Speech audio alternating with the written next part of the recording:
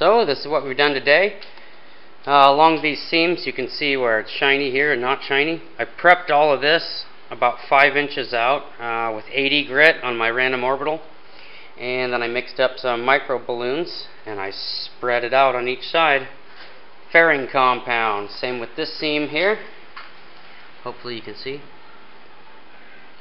Spread out pretty good on each seam, and believe it or not, right up in here where there's nothing in between, it was actually like really flat across there. I tried and tried and tried to get it to fill that blank spot there, but every time I'd go and squeegee it off tight, it would disappear, meaning that's really close to perfect right there. So a couple of little spots here where there were tiny little pinholes, and then the back 42 inches of the boat I skinned with that stuff, because in a planing hull like the Zip is, they say the last quarter or third of the boat, quarter to a third, needs to be perfectly flat on each side here. It's got to be perfectly flat. So I built up a little bit of this fairing compound on specific low spots. Alright, so this was the part that I had been worried about for a while, how I was going to get this right. And what you're looking at now is a laser that I borrowed from a millwright at work. And I'm using this laser to basically project my water line on the boat where my paint's going to be. This is how I'll mask off the boat.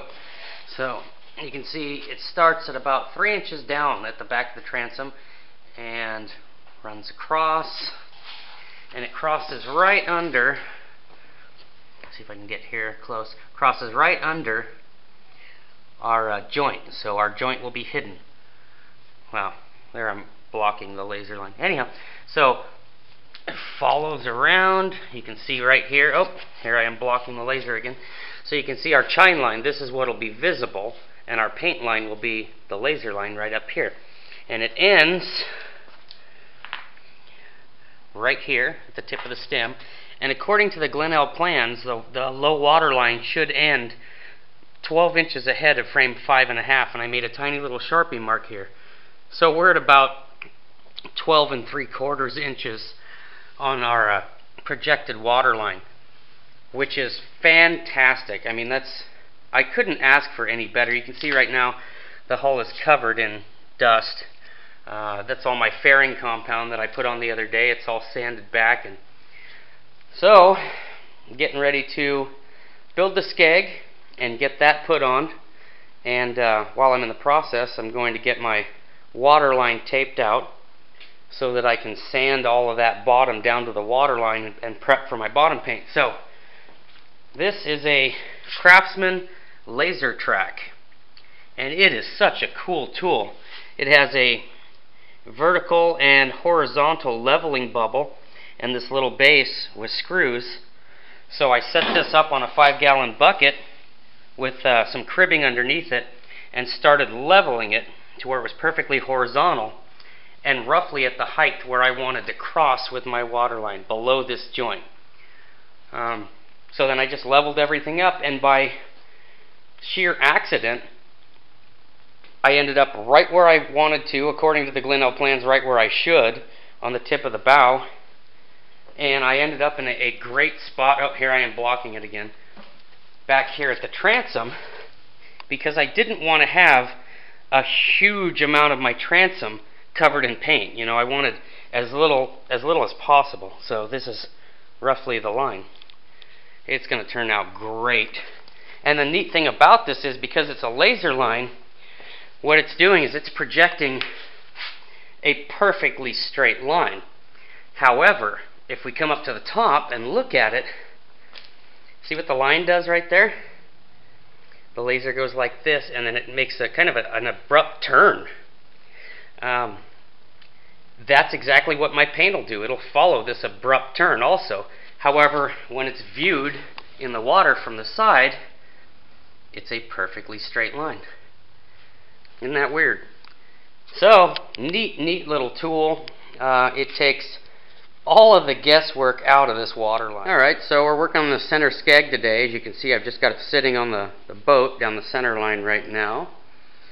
but it's not attached, and this isn't, of course, its final shape. I wouldn't just screw a big old block to the bottom of my boat. Basically, on the leading edge, it'll be 1 inch tall. On the trailing edge, it'll be 2 inches tall, so there'll be a gradual taper. And then I'll probably round the nose over, and back here on the back, I'll round the back over.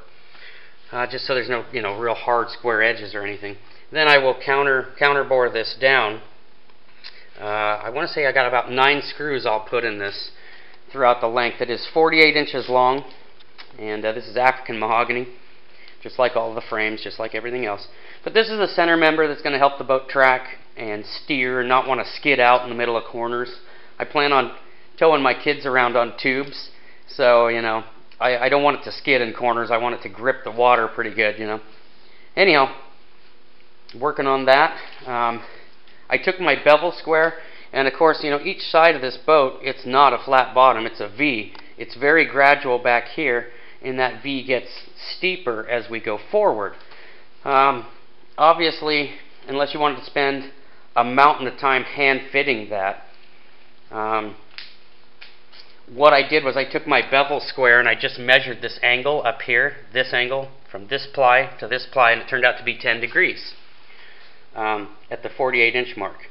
So you want to set this skeg 24 inches from the back of your transom so that you don't introduce cavitation around your prop. So you want to keep it 2 feet forward of the back of your boat. According to the Glen-L plans, they said to run this thing 7 feet long, the skeg, that would add 3 feet of where it is right now, clear up into here somewhere. And there's just no way. There's no way I'm going to do that. That's just, in my opinion, ridiculously unnecessary. I don't want to make the boat hard to steer. I just want to, make sure that it tracks straight and gets a little grip. So I shortened the Glen-L plan skeg from 7 feet to 4 feet. I think that's going to be more than adequate. Again, this skeg is an optional thing in the Glen-L plans. They give you about 3 sentences basically describing, where to mount, how to fasten, and general dimensions of it. But because it's not part of the actual Glen-L plans, it's like an added extra. There's no pattern, there's no defining, this is how you're supposed to do it exactly to the T. They just kind of give you some rough dimensions for it. So I wanted to have this option on there, the skeg. Anything that's going to make the boat perform a little bit better, I think is worth doing. So what I did was I got this, again, African mahogany, 13/16. This is the same stuff that all of my frames are made out of. And I ran it to work. And remember, I took that bevel square and I measured that angle up there where it was the steepest, because it would be incredibly difficult to change the angle of the bevel on your way down. So what I did was I took the steepest measurement, which would be up at the front, the steepest bevel or angle, which turned out to be 10 degrees, cut it in half, which would be obviously 5 degrees. I set up a table saw, and here you can see that 5 degree bevel, and I cut 5 degrees basically to the halfway point, the midpoint, and I beveled those all the way down each side at 5 degrees. So this is a 10 degree angle, although it's very, very slight. Basically, I wanted it to fit very tight to the hull up at the front, where there's the highest risk of impact, of something whacking it, Down at the back, it's probably closer to like a 5 or 6 degree, but it actually fits really, really well, even though the angle is slightly off. Of course, this will be bedded in thickened epoxy. I think I'm going to use my Glen-L epoxy grip for this because it's very thick. So I'm going to slather the center line of the boat, slather the bottom of that skeg. I'll have all my holes pre-drilled, and then I'll start screwing it down. And that's going to squeeze out all over the place. There'll be a large amount of epoxy that'll squeeze out. So then I'll take my little epoxy applicator, and it's basically just a half round, and I'll run it down the seam, so that'll make an epoxy fillet on each side of that, and I'll do it to the end and down here at the front. So it'll be attached with 9.5" silicon bronze screws.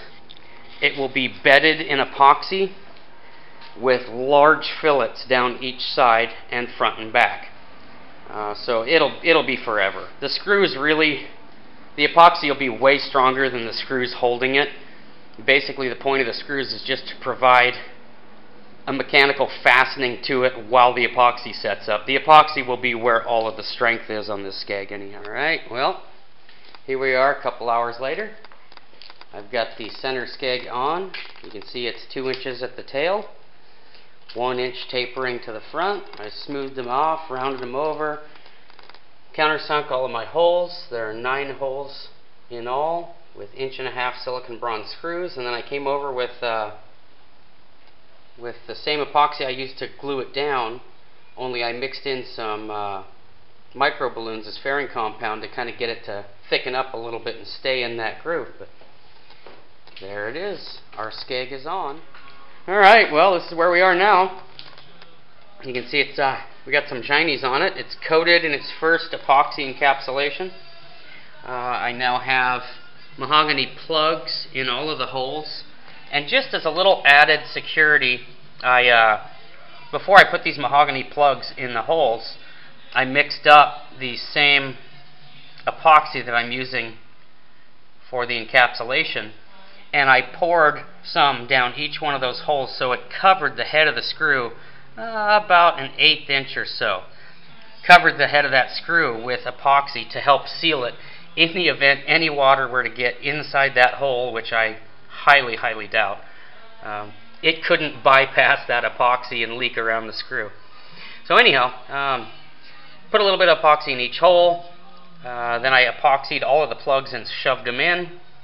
Then today I came back and I cut them all off, sanded them down, sanded all of this down to get that fairly smooth. And then we put on a coat of epoxy. I'll let this cure for 7-8 hours. I'll put on another coat of epoxy and then hit her with a little light sandpaper, and we'll be ready to start doing bottom paint. Making good progress. Alright, well, as you can see now, we've got the water line taped off. I used the laser to get it taped off. And just like in the previous little section of this video, you can see that abrupt turn right here with the tape. But when it's viewed from the side, let me see if I can get far enough back, viewed from the side at water level, it's a perfectly straight line. So that's all taped off. I have sanded everything from the water line up, which is actually down, with 80 grit. That's what's recommended. Here's a look at it from the front. So that's our paint line. Everything like from this line up is going to be bottom paint. I'm getting ready to apply the primer, a couple coats of primer. Here's our joint transition, so it'll be buried under paint. This is our joint transition here, so this will be buried under paint. All of this, so it should look really clean when it's done. The skeg got 2 coats of epoxy, epoxy filleted, and that's all sanded down as well. So here's a look at the transom. Now this is 4 inches from this corner to this line. 4 inches on the money. And then it's pretty much a laser straight line from there to my joint. It's 13/16 of an inch down. And then we cross onto the bottom. And the Glen-L plans state that we should end right in here somewhere. It's actually about 2 inches past that now, but I'm going to paint my boot stripe. So the actual blue of the boat, if I did this right, hopefully, the blue of the boat, the bottom, should be slightly below the water with the water line running kind of through the middle of my boot stripe, is what I'm hoping. We'll see how close it turns out, but it's all taped. We're getting ready to do some paint, so making good progress.